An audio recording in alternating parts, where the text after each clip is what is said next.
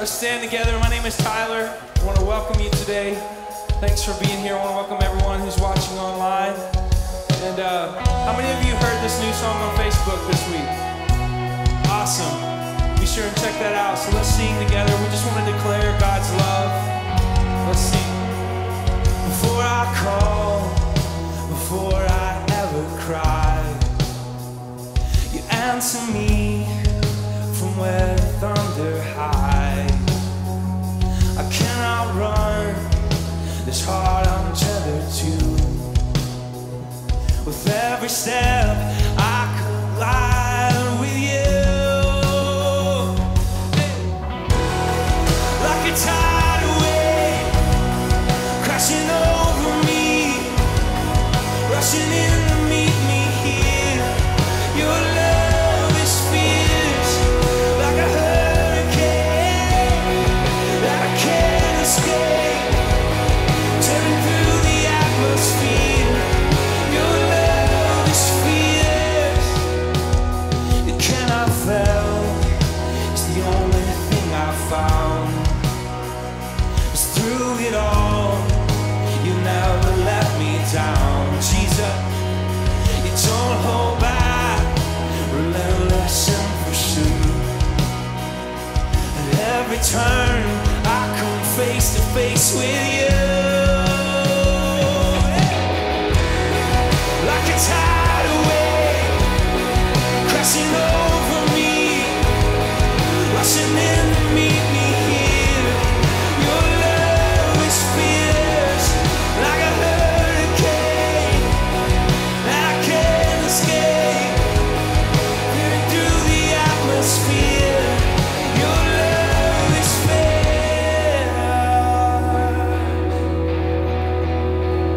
So know today that God is pursuing you with every second that goes by. Let's sing this together. You chase me down, you seek me out. How could I be lost when you have called me found? You chase me down, you seek me out. How could I be lost when you have called me found? You chase me down, you seek me out. How could I be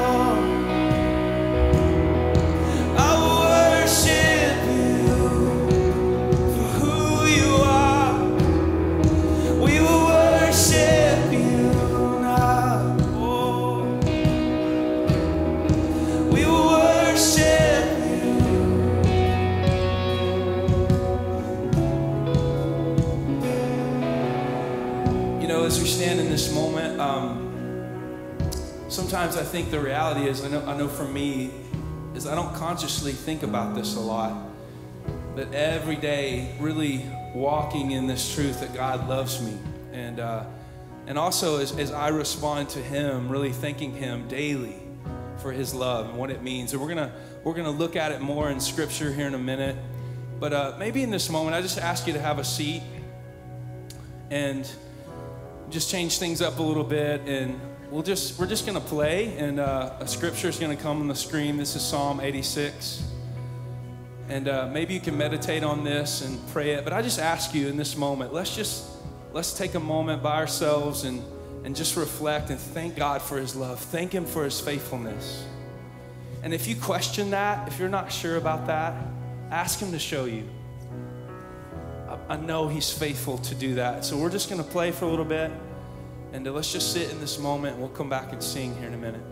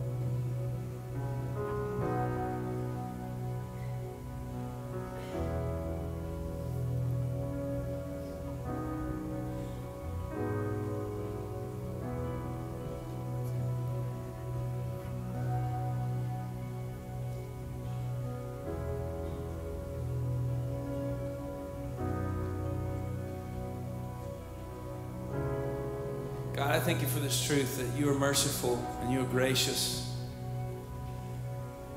You give an abundant supply of Yourself for the need of the moment. Thank You for that.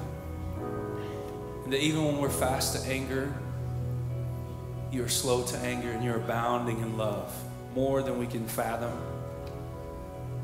We thank You that You are faithful and steadfast. And I pray that every one of us in this place,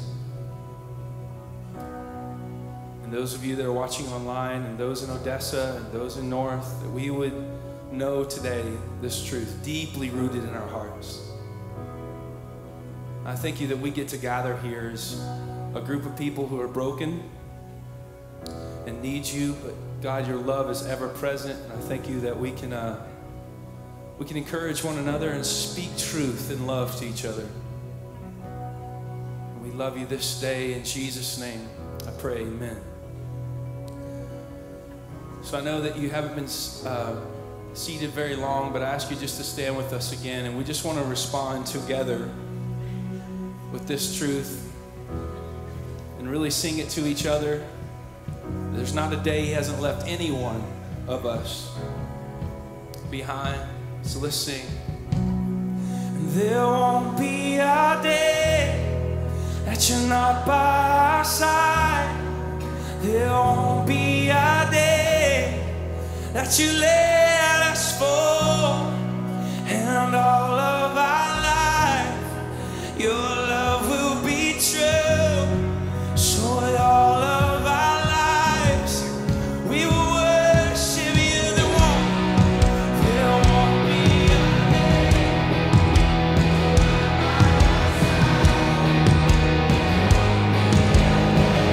thank You, God.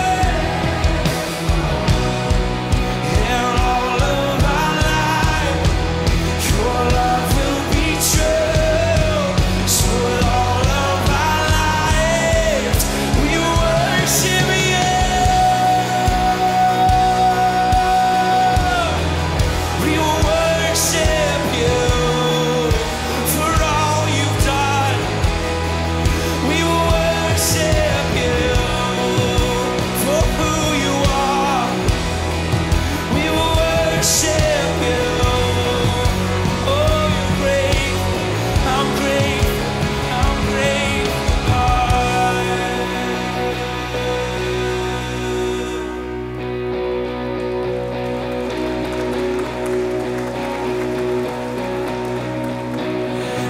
breaks the power of sin and darkness, whose love is mighty and so much stronger. The King of glory, the King above all kings,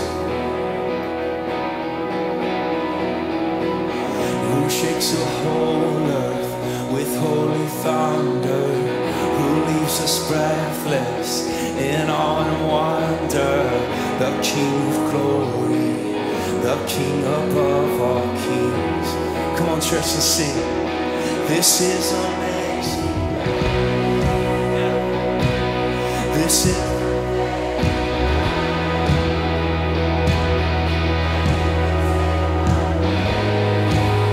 Jesus, that you will bear my cross. You will lay down your life, that I would be set free.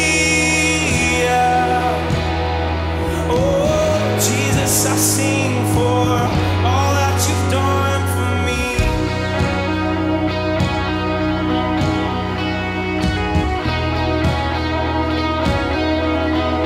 He brings peace, who brings our chaos back into order, who makes the orphan a son and daughter.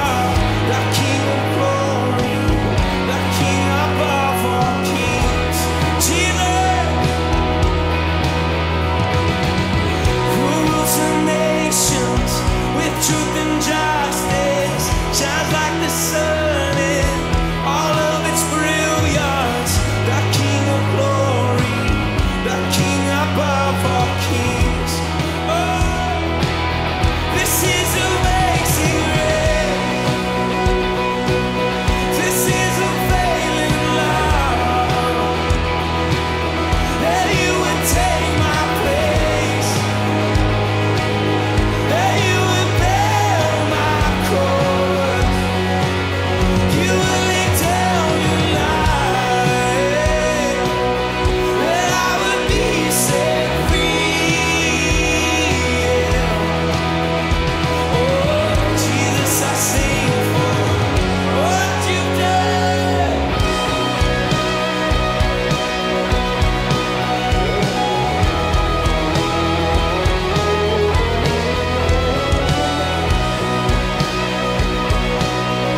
Oh, you're worthy.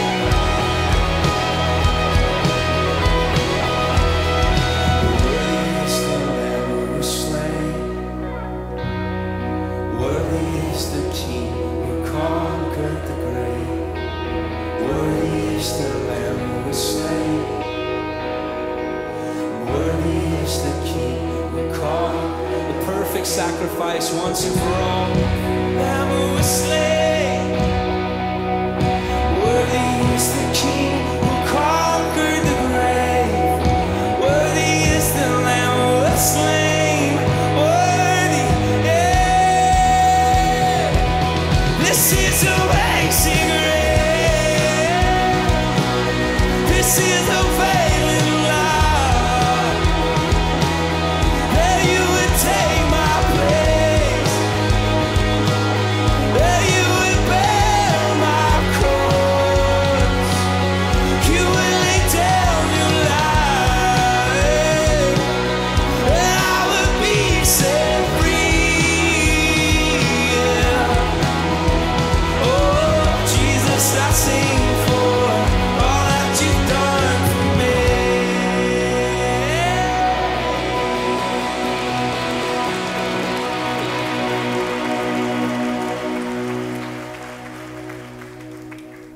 Oh man, what a beautiful time together with our faith family. You guys can have a seat. My name is Dustin. I minister in our Next Generation ministry here at Stonegate, and we just want to welcome everyone here. Those who are with us in Odessa and at our North venue as well, thank you guys for choosing to spend your day with us. Just a few things that we want to let you know about that are going on around our campus. I mean, first of all, here in the moment, as we pass around the baskets, we want to let you know that you can give not only here physically, but also in the foyer. There's an electronic kiosk, but then online as well at stonegatefellowship.com, various ways that you can give. Just want to make sure everyone knows about those. We also want to let you know whether you've been here for the very first time today or you've been here for a little bit, whether it's a few months or a few years, we have a Start Here card that's in the seat back in front of you.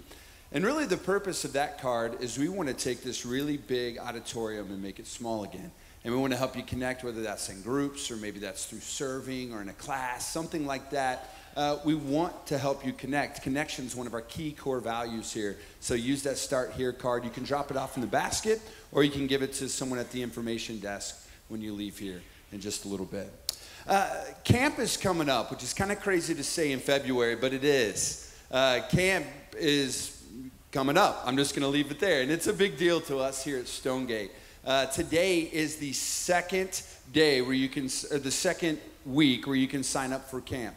And so what we're asking is that right now you begin to prayerfully consider who needs to sign up. Is it my kids? Is it my friend or friends of my kids? Is it cousins, grandkids, the kids in the neighborhood? Who is it? Who needs to go to camp this year? We're asking you to prayerfully think about that because the Next Generation Ministry of Stonegate has 2 camps. One camp for those who finished 4th and 5th, they're going to go to Glen Rose. And those who just finished 6th all the way through just graduated high school are going to go to Glorieta. So do you know a kid in those age ranges that need to go to camp? And if so, you are open and ready to start signing them up right away.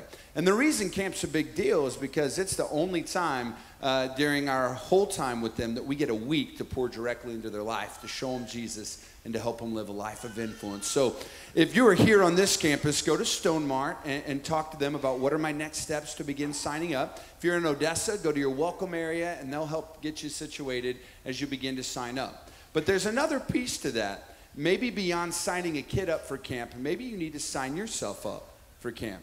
Maybe it's time, maybe this is the year where you begin to take that next step toward pouring into the next generation through service, whether as a small group leader, a rec person, safety team, hospitality, it doesn't matter. What does that look like for you? So be praying through those opportunities. Go see someone in the appropriate area when you leave here today. And let's get excited because June 4th through the 9th and then the following week are coming up before we know it. All right? Well, Patrick is coming up probably right behind me here, and he's going to start our brand new series, Letter from an Elder.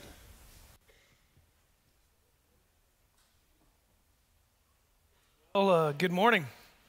It's good to be with you. Thanks for letting me be away last week as we married off our baby girl and all that good stuff. So I may just spontaneously break into tears.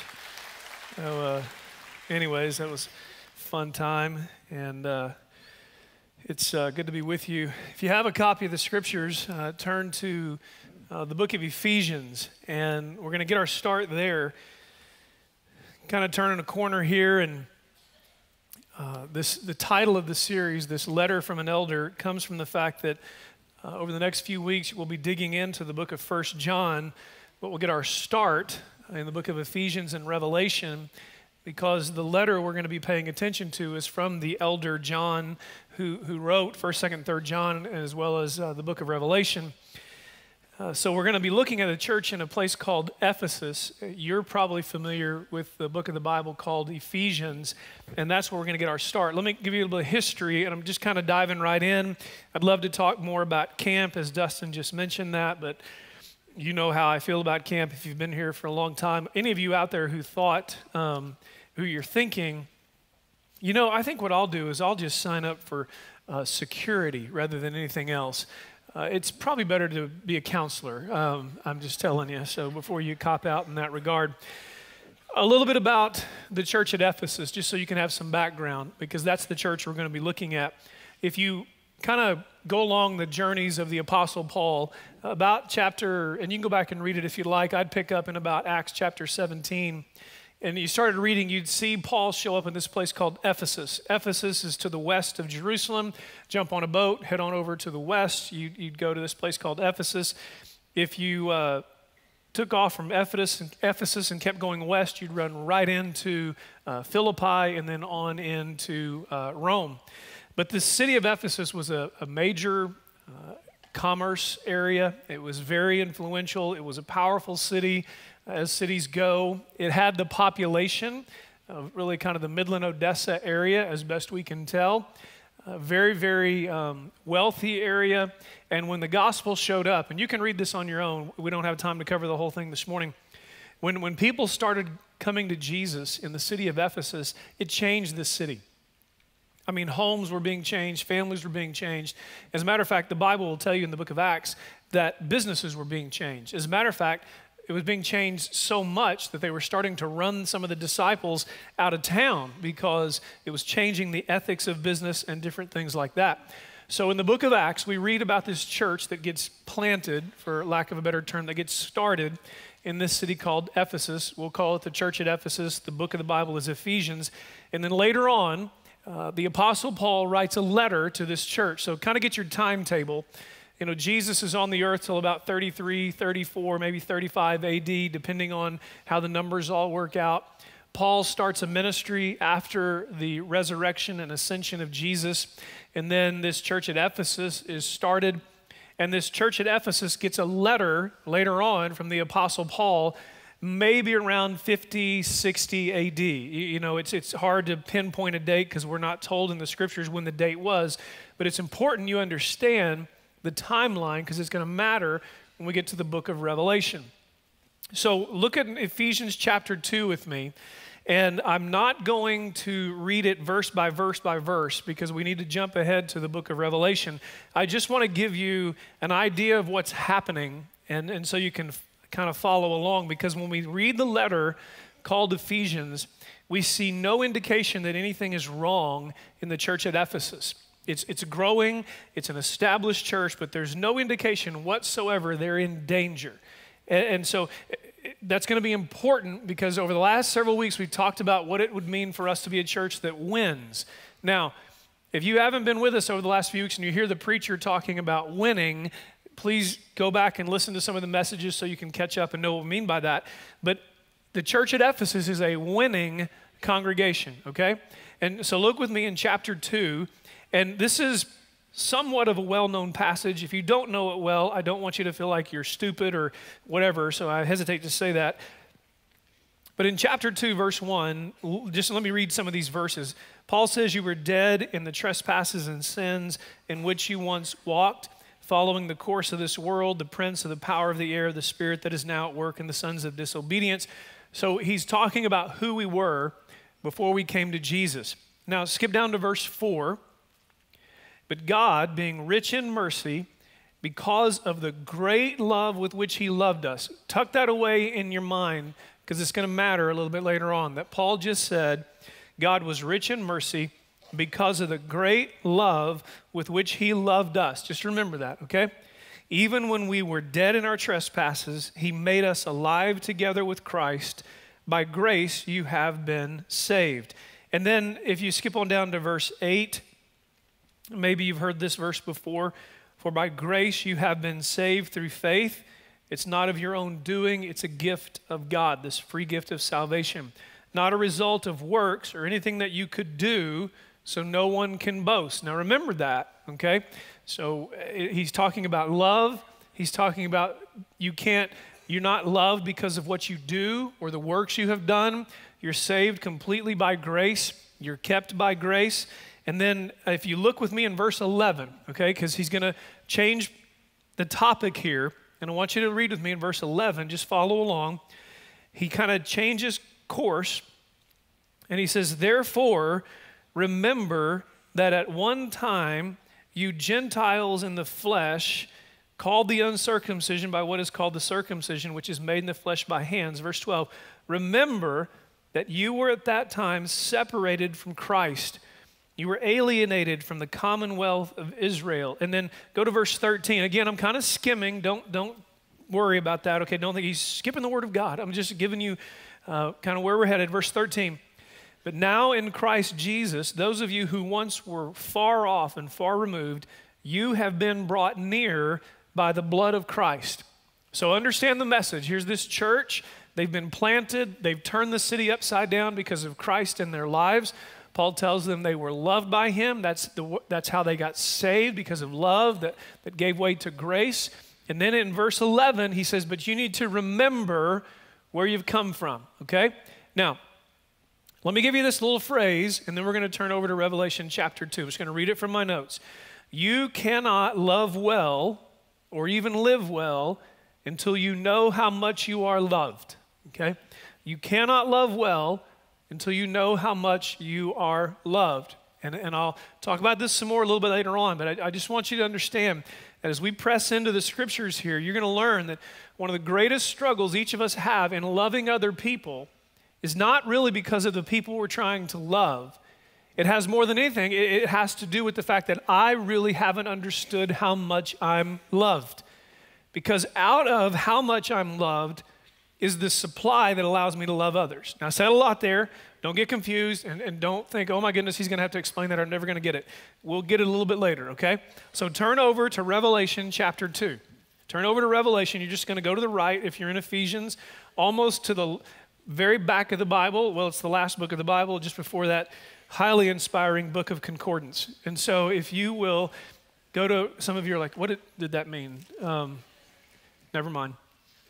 So Revelation chapter 2, again, John is writing this. He's in prison on the island of Patmos. I know those of you who have just moved here to the Permian Basin may think you're in prison, but it's not. This is a wonderful place. You'll learn to love it. And you will also learn that right after a beautiful day comes a day like today. And that just sort of happens for a while.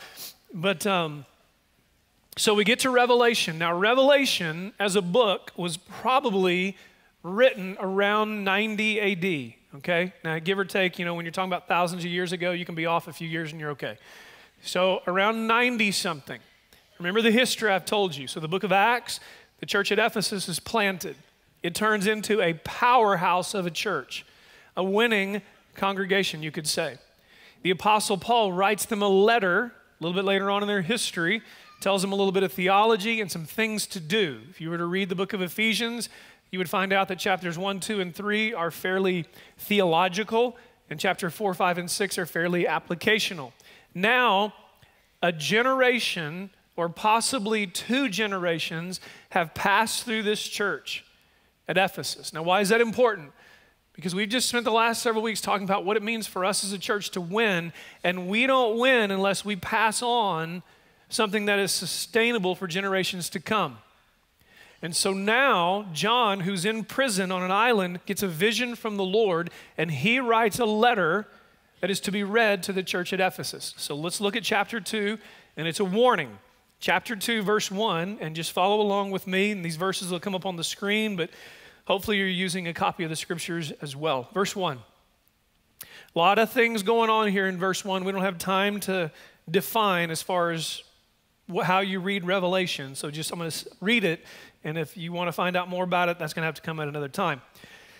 To the angel of the church in Ephesus write, the words of him who holds the 7 stars in his right hand, who walks among the 7 golden lampstands. Probably best just to say this is Jesus giving you these words. Verse 2.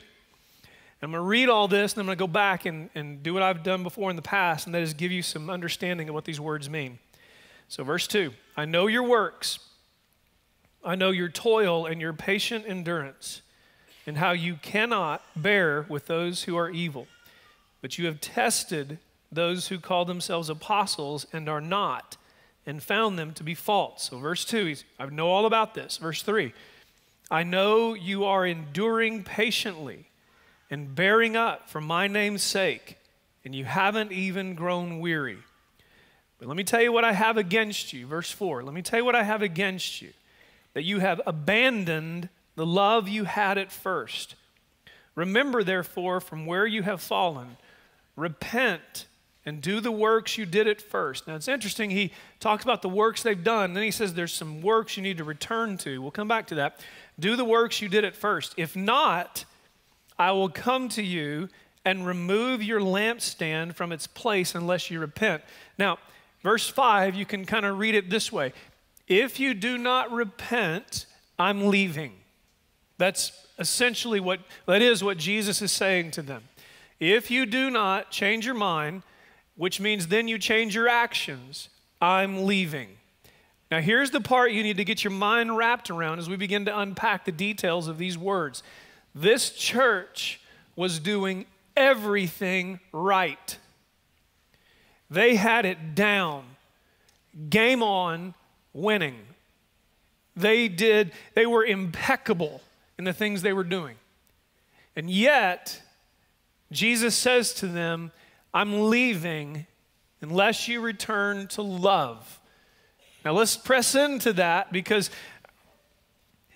the scary thing is this church, Stonegate Fellowship in Midland and in Odessa, first hour we had 70 people watching online. We have people in the North venue, all over this community. By the time it's over, both online and around the world, we will have preached to, been listened to, or viewed by over 250,000 people. And we can have game on and do everything right. We can take over 1,500 people to camp again this year. We can send missionaries around the world, which we do and which we continue to do. We can have a children's ministry that is just amazing. We can have a parking ministry that just makes you feel welcome and feel guilty for fighting on the way to church or whatever the issue is. We can have donuts. Someone today told me we should probably serve bacon at the noon hour. Maybe that makes some of you change services. And so we could just game on. And yet, this church called Ephesus, game-winning church, the Lord says to them, unless you get back to love, I'll leave. Which carries with it the reality that you can keep winning, but without love, he walks.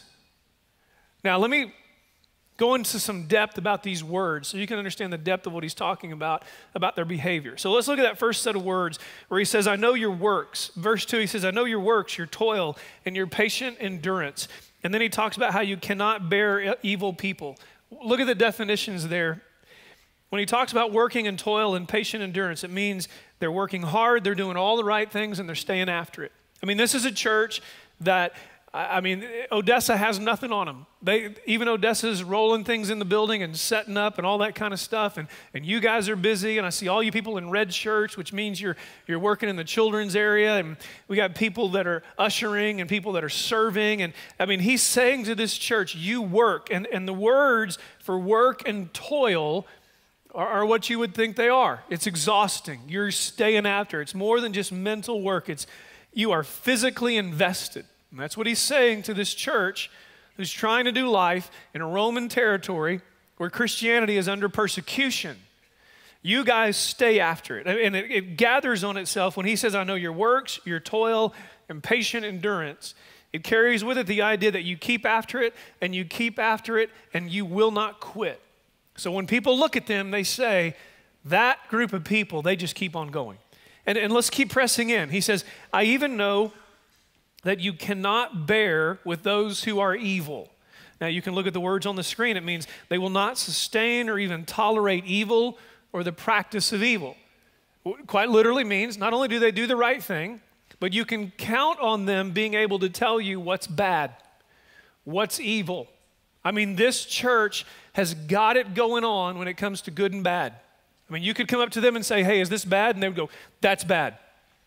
And if you needed an opinion about what's bad, what's good, you could show up at the church at Ephesus and they would tell you. Some of us grew up in that church. You didn't know anything that was right, but you sure knew what was evil. And you burnt those albums and then you bought them again later. Now let's keep pressing in. He says, as if you keep reading, he says, you have tested, still verse 2, those who call themselves apostles and are not, and you found them to be false. I know you are enduring patiently and bearing up for my name's sake, and you have not grown weary. So the next three phrases will come up on the screen. He says, you guys test teachers. That means this is a hard church to preach in. If you show up and you tell this church, I have a message, and they let you preach, well, they're going to either prove you wrong or approve of you. If you want to know who to listen to, you go to the church at Ephesus, and they will say, listen to that person, but not that person. They test people. They know right from wrong. They know the message. They know who's preaching the Bible. Game on, they're winning. I mean, quite a resume so far. Fighting the fight, never exhausted, no good from evil. They don't let anybody teach them who doesn't teach them the right thing. Then he says this, you bear up for the sake of Jesus' name.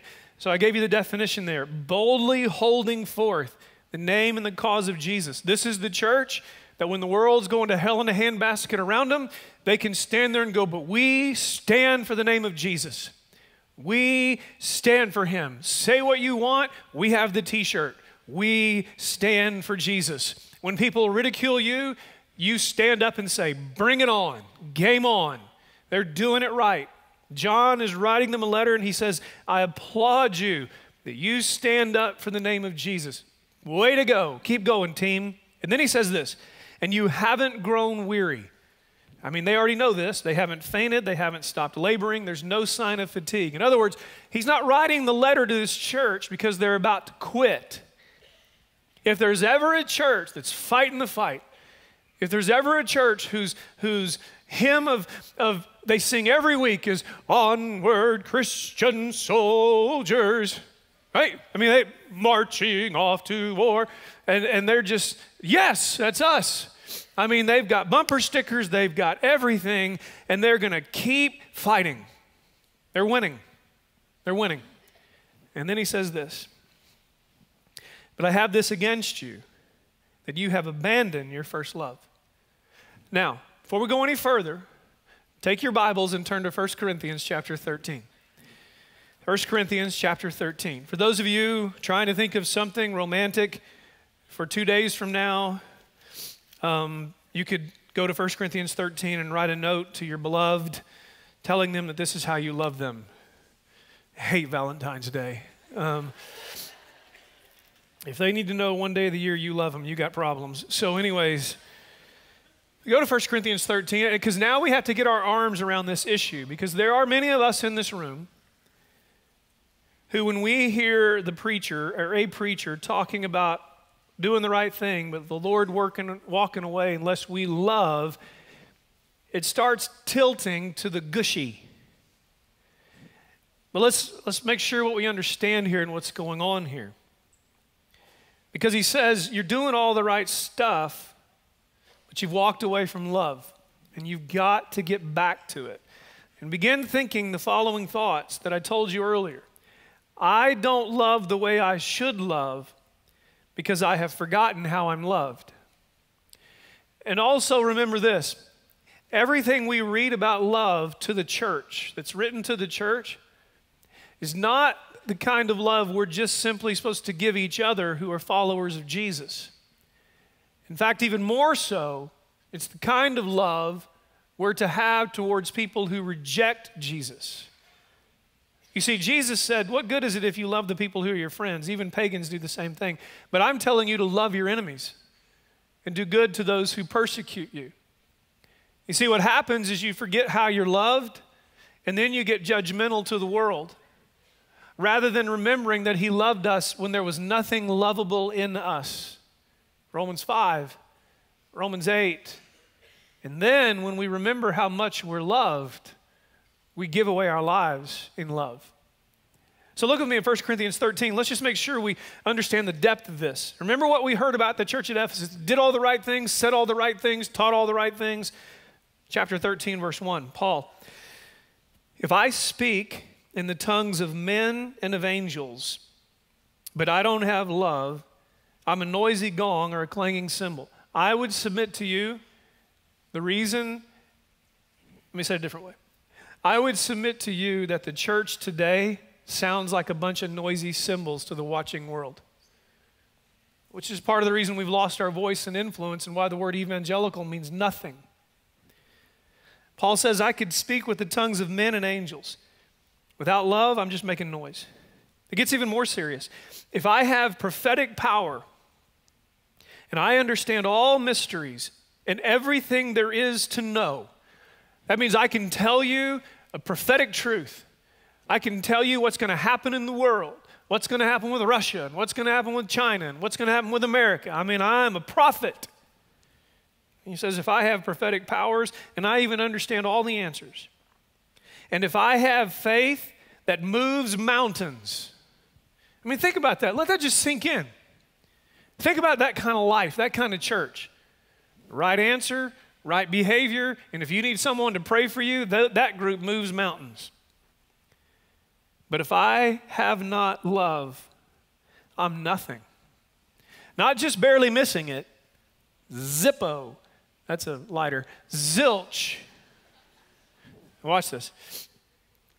If I give away everything that I have, and if I deliver up my body to be burned, that means I am willing for you to shoot me dead because I do not grow weary in suffering for the name of Jesus.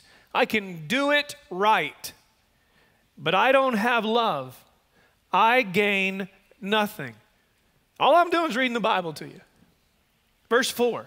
Remember, Jesus said this is what we're supposed to show to our enemies. Love is patient and kind. It doesn't envy or boast. It's not arrogant or rude. It doesn't insist on its own way. It isn't irritable or resentful.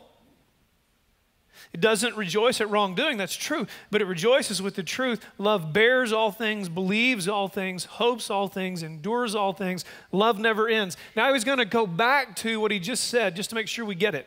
Verse 8. As for prophecies, they will pass away.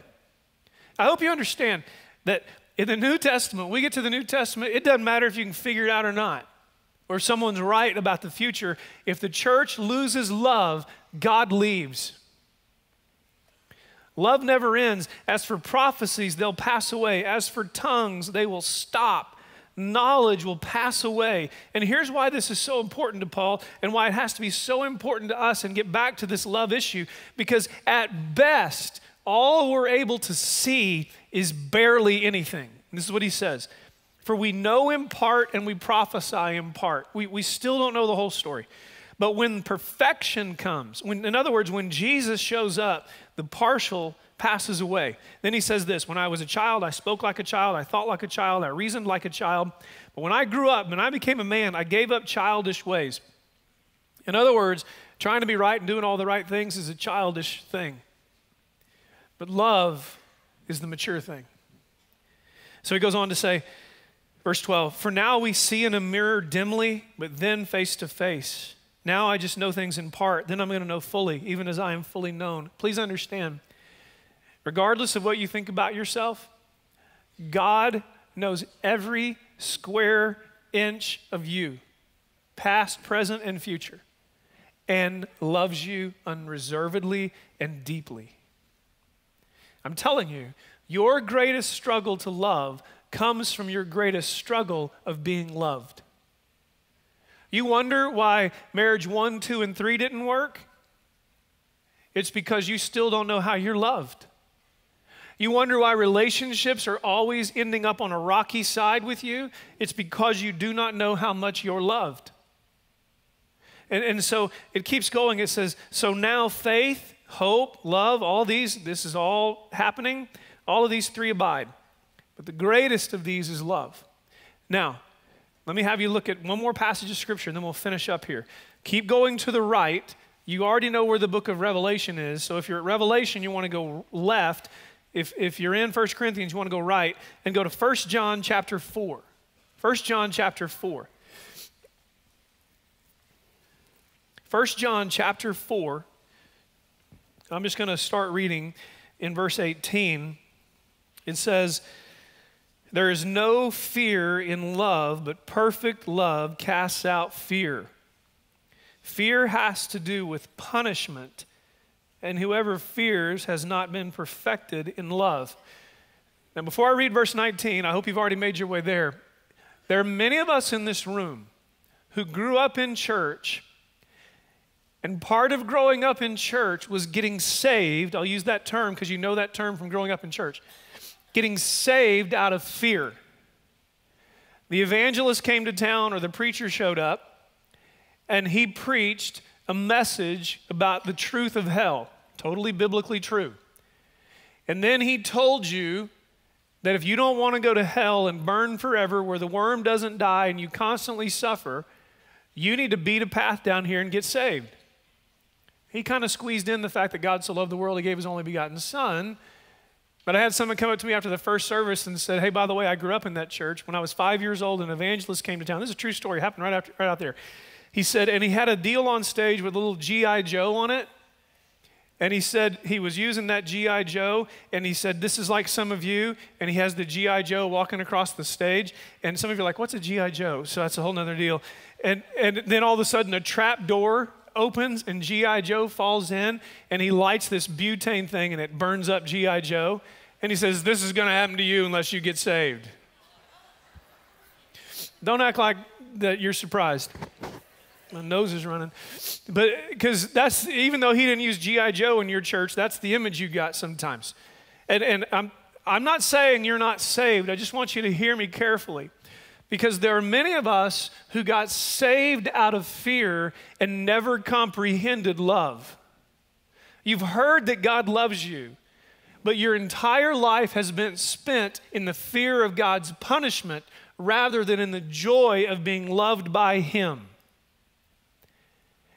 And those kind of people do everything right for all the wrong reasons. Because if I don't do it right, God might, I wonder if you could finish the sentence. If I don't do it right, God might what me? Punish me. And so in verse 19, he says this. He says, we love because He first loved us. So let me go back to my notes. And you remember in Revelation chapter, thank you so much. You are amazing. That a girl. Do I have anything hanging there? Okay.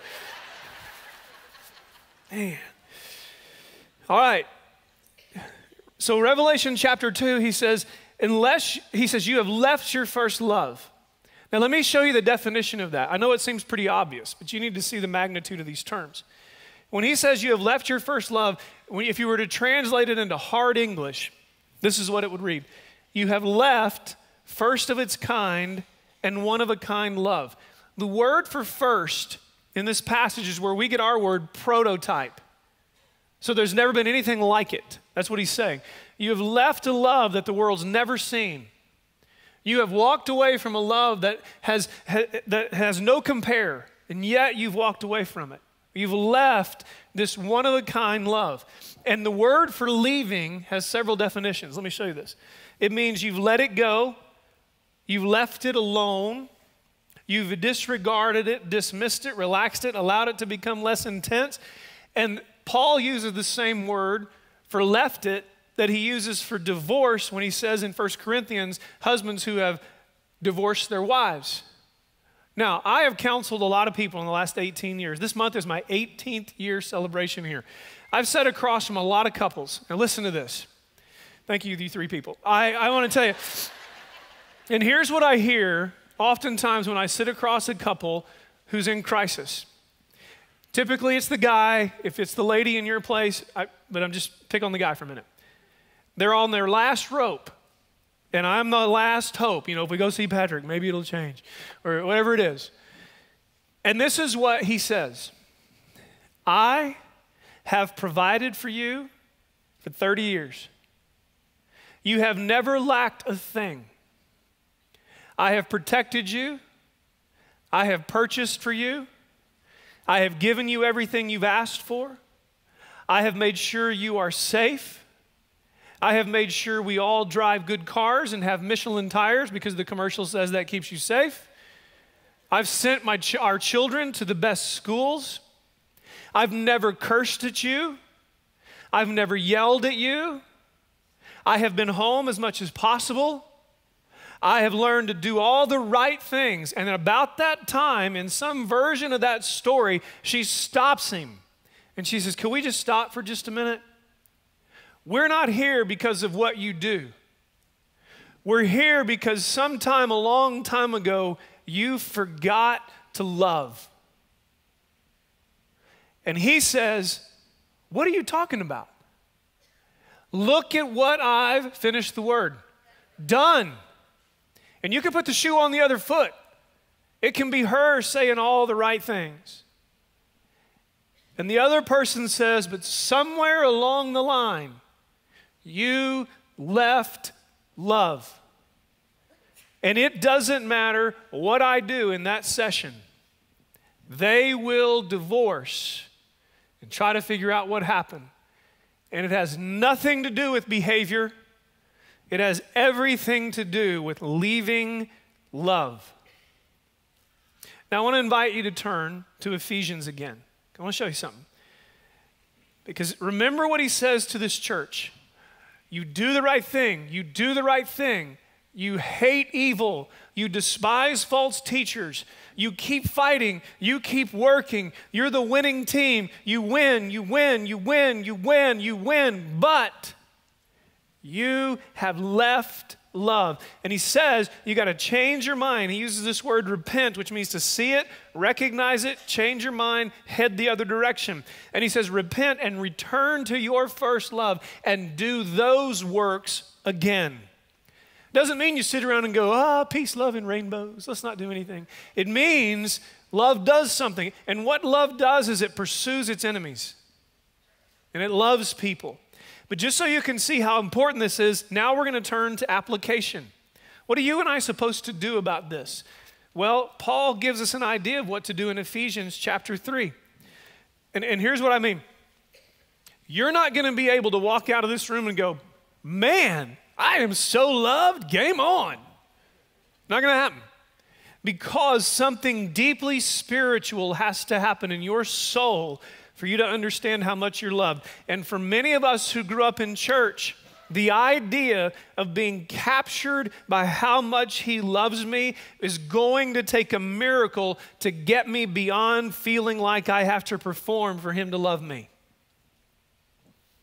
So in Ephesians chapter 3, remember we started here, a letter to the church at Ephesus. What I'm going to give you is a prayer to pray, okay? And that's the application. You cannot walk out of this building and do something to apply this message. Something has to happen in your heart and mind to live out of love again. Because Stonegate Fellowship, we can win. And God can walk away. And listen, and you can keep winning. But he's gone. And somewhere along the line, a community will say, you guys do all the right things, but I don't sense love. So in Ephesians chapter 3, here's the prayer. Now, this is so important that just before the Apostle Paul moves to application, here's the prayer he prays. For a church that he told to remember where they've come from, and that a generation later is going to get a letter that says they forgot this. Ephesians 3, verse 14. So he says, this is why I bow my knees before the Father. That's Paul's way of saying this is so important to me that I'm falling on the ground begging God for you. That's what that means. That doesn't mean he's sitting at the table going, dear Heavenly Father. It means he's on the ground begging for you. Okay? This is what he's begging. He reminds them, from whom every family in heaven and on earth is named. If you ever need to hear a message about how the church can never ever be racist, then you must read verse 15 and realize that every color, tribe, stripe, whatever, have been created by God. It doesn't matter whether you like them or agree with them. He created them. They're human beings, and you better love them. Doesn't mean agree with them, but it means you better love them. Got to go on, verse 16. That according to the riches of his glory, what does that phrase mean? It means according to everything God has. So listen to what Paul's doing. He's begging for you, and he's praying that according to everything that God has and everything he is, he would grant you to be strengthened with power through his Spirit inside of you. I hope you remember that when you asked Jesus to save you, he put his Spirit in you. So Paul is saying you need the Holy Spirit to do this in you. Remember I said there's nothing you can do out there, but there is one thing you can do, and that is to pray this prayer over your life and over the lives of your children and loved ones. Verse 17, so that Christ may dwell in your hearts through faith, here it is, that you being rooted and grounded in love. Interesting, he doesn't say rooted and grounded in truth first. He says, I'm praying, I'm begging God by the Spirit inside of you that you would be rooted deep, grounded in love. Check this out. And you would have the strength that's supplied by the Spirit. Remember, we just read it.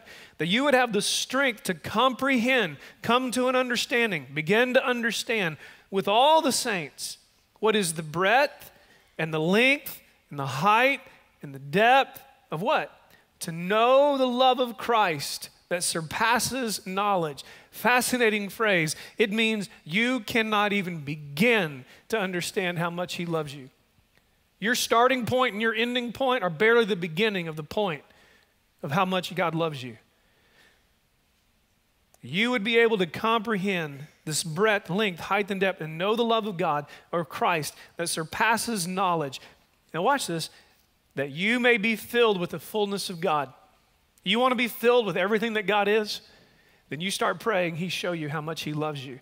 And then here's the interesting thing, verse 20, he says, now to him who is able to do far more abundantly than all we could ask or think according to the power at work within us. You want to do the right things? The power that works within us is the Spirit that shows us how much he loves us. Then when we know how much we're loved, we do the works. That's what John said in Revelation chapter 2. To him be glory in the church and in Christ Jesus throughout all generations forever and ever. So you want God to be glorified in his church? You want the church to last for generations and generations?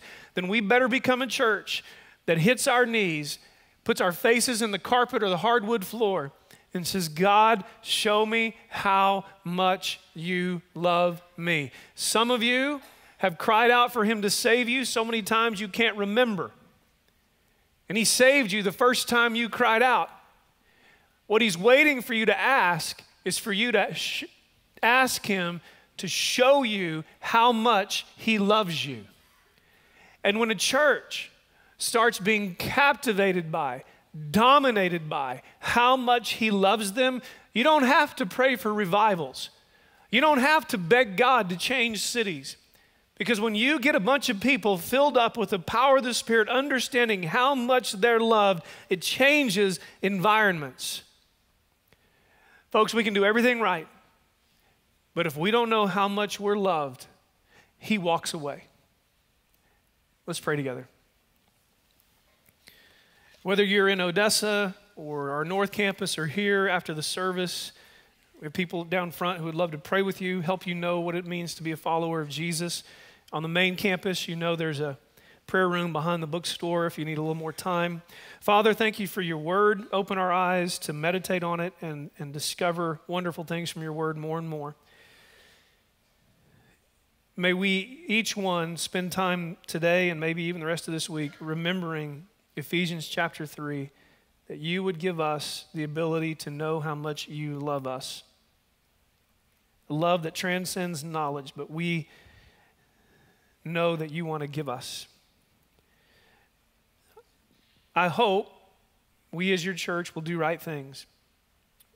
But my desperate plea is that we would be known more for a people who have been captivated by the love of Jesus than for what they do.